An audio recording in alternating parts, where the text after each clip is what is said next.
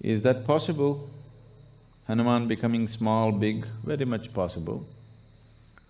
And even today, change of form is a very common thing among the devotees of Hanuman, even today, because that is the trend he set. Hanuman is a superman. Okay, a little bit of tail and facial features, the rest is Superman. He is a Superman. His strength is his devotion. The devotion in his heart is so strong. Because of that, he stood out shining, because of his sheer devotion.